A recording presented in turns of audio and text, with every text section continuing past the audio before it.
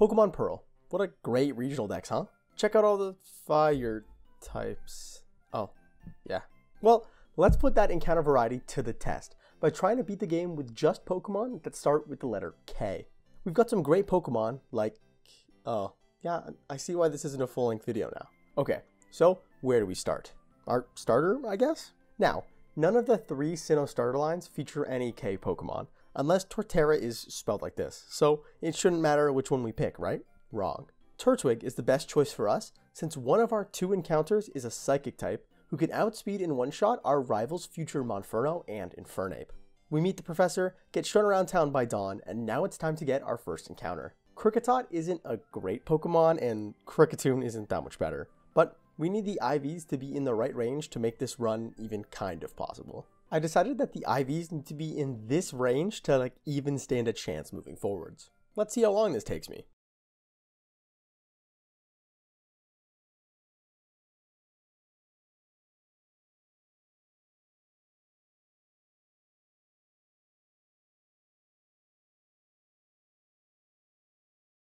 "23 HP, 14 attack, 19 defense, 16 special attack, 7 special defense, and a perfect 31 speed. Those IVs work out to a hidden power grass, which is exactly what we need for this challenge. This is our girl, the girl of prophecy. Rare candies turn Kricketot into Kricketune, and we get to Jubilife City, home of one of the most important TMs in the game, at least for this run, hidden power. Kricketune has access to a grass type move for the rock type gym now, so this should be hypothetically possible.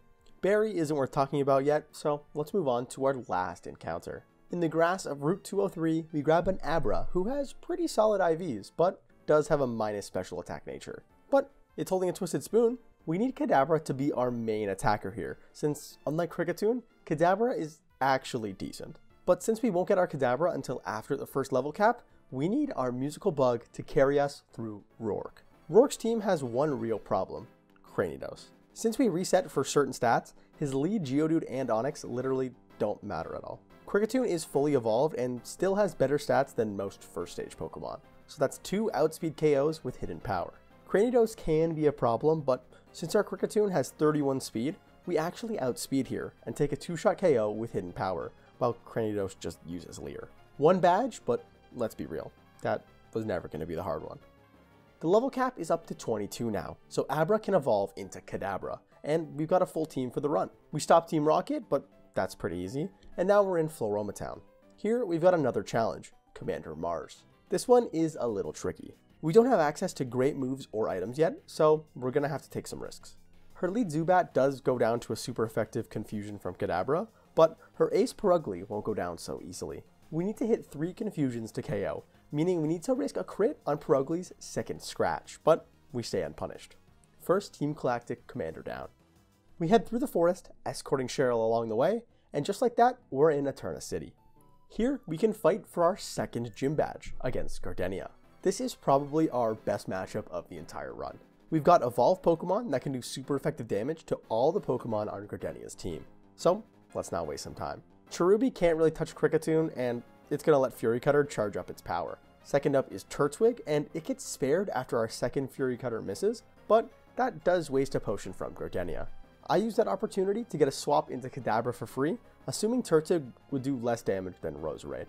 2 Confusions bring down our chosen starter, and the ace Roserade is last. A single Confusion isn't enough for the KO, but the AI just used Poison Sting instead of a more powerful move, securing us the fight. 1 more Confusion brings down Roserade, and we've got 2 gym badges.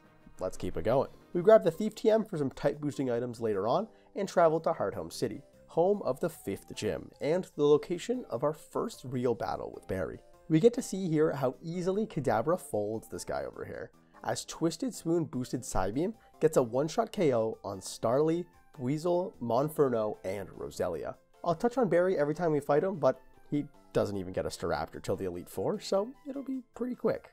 Whoa, check it out, Veilstone City, home of the TM shop that we're gonna abuse. My personal rule is that if I'm using rare candies to save time anyways, I can also sell them to save time grinding money. I like playing the game, not mashing A against low-level wild Pokemon.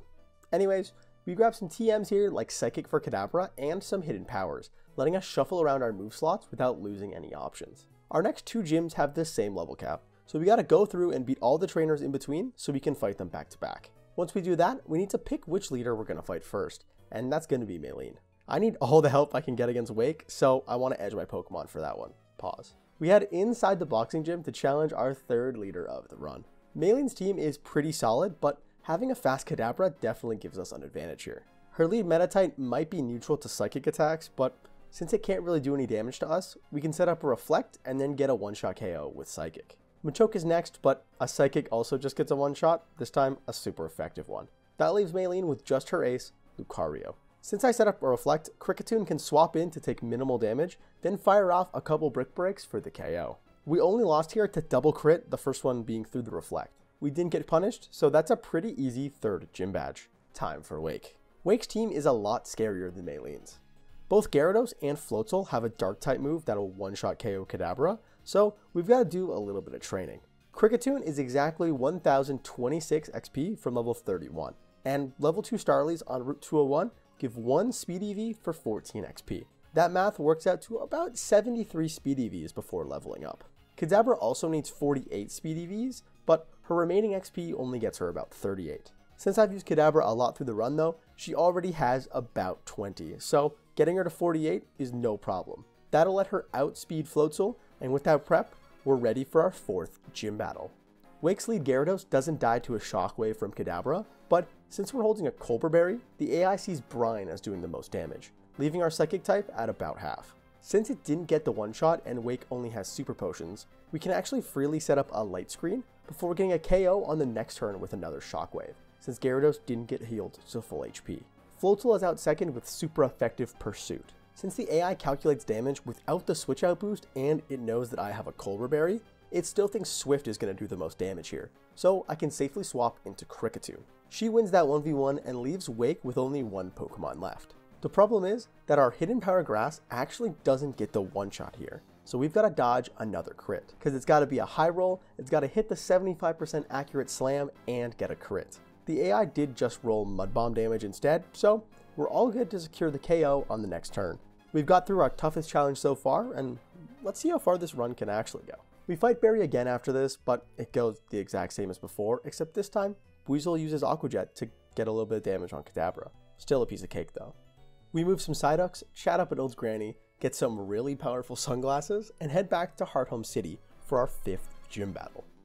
Fantina is a little scary since Ghost type hits Kadabra for super effective damage, but the Choice Spec should even the playing field here. Her lead Drifblim can't stand up to a Spec Shadow Ball from Kadabra, and her Miss Magius just used Magical Leaf instead of a Shadow Ball that would have killed if it crit. Thanks to that, another Shadow Ball brings down Fantina's ace, and last up is Gengar. This frail Ghost type gets outsped in one shot with another Shadow Ball, and that's 5 gym badges for us. How many times did I say Shadow Ball? It felt like a lot. Jeez. Anyways, let's keep it rolling. Canalave City, home of another berry fight and the 6th gym leader, Byron. Let's check in again on our good old... and his whole team's wiped out. Sorry, Barry. I wonder if Byron's going to be any harder. This might be the first time I've ever said this, but Byron is actually a little tough here. We don't have any great answers for Steel Pokemon, since we've got a combined total of 1 Fire and Ground move available to us, and it's Sunny Day. On the bright side, Byron's lead Bronzor just gets rolled by 2 X-Scissors from Kricketune, and then his ace Bastiodon comes out. Between the last few gym battles, I maxed out Kricketune's attack EVs, so a few Brick Breaks can handle the Sinnoh Fossil. Iron Defense did make this a little awkward, but we got the job done. Third up and last for Byron is Steelix, which is a great Pokemon to test out our new strategy on. Kricketune uses Perish Song to put Steelix on a timer, protects on the next turn, and then swaps into Kadabra on an Ice Fang. From here, one more Protect seals Steelix's fate, winning us a clean 6th gym badge. Somehow, we've only got 2 badges left before the Elite 4, with only these 2 freaks on our team. We meet up with the Twin Leaf Town gang, survive an earthquake, and get sent out to beat up the Galactic Commanders. First up, Commander Saturn. His lead Kadabra loses to our Kadabra thanks to the Speed EVs and the Choice Specs, and Saturn sends out Bronzor second. I swap into Kricketune, but it starts spamming Iron Defense, so I just use Perish Song to force it to swap out. This gives us a free swap into Kadabra as Saturn sends out his ace, Toxicroak, which is conveniently 4 times weak to Psychic. That's a pretty easy KO, and now Bronzor is back, so Kricketune just needs to brute force her way through this one. She finally gets the KO after a few X-Scissors, and that's 1 down, 2 to go. Mars is up next over at Lake Verity. Her lead Golbat gets diffed by Kadabra, and her ace Perugly comes out next. Kricketune resists the incoming feint attack, so after shaking off a Hypnosis with a Lumberry, a couple Brick Breaks bring down the big cat. Last up is another Bronzor, but Kricketune can handle it again with a few X-Scissors.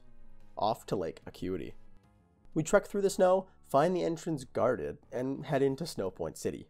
Here we've got our 7th gym battle, this time against Candace and her ice types. She leads with Snover, who sets up the annoying hail, but that's all it can really do, as an X-Scissor from Kricketune gets a one-shot KO. Medicham is second, but it also can't really do a whole lot to Kricketune. It spams Detect for a little bit, but 2 X-Scissors clean up Candace's ice type.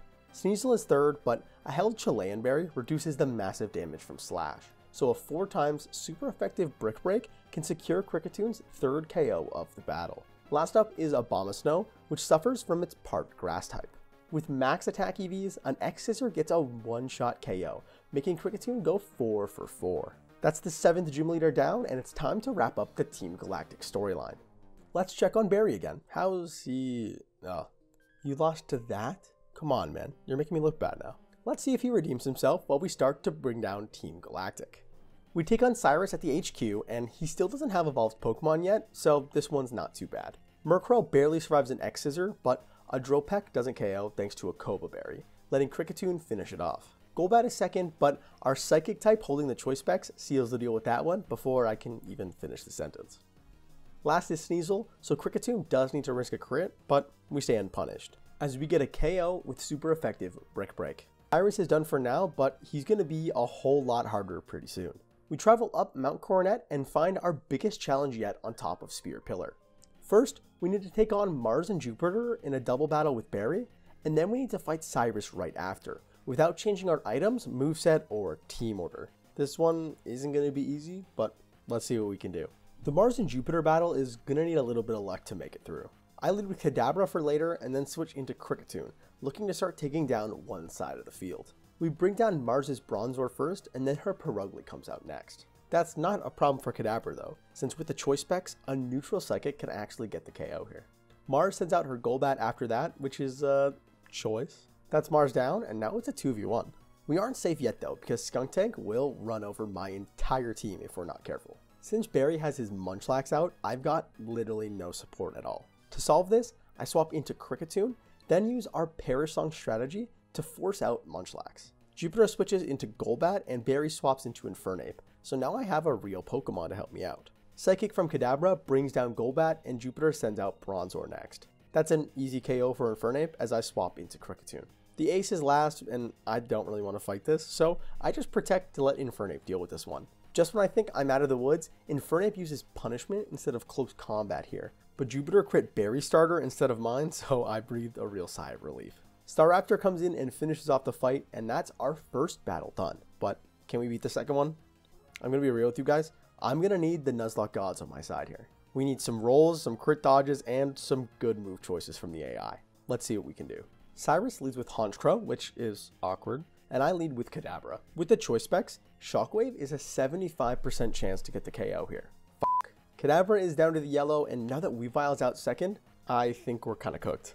The AI rolled Brick Break, so switching into Kricketune gives us a chance to get the KO with Brick Break after dodging a crit. But now we've got low HP on both our team members and a Crobat standing in front of us. I need to take the risk here, and I swap into Kadabra.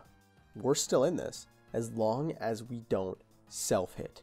Fuck. That seals the fate of this run, as Kadabra goes down to a bite from Crobat, and at this point, I don't even want to give Cyrus the satisfaction.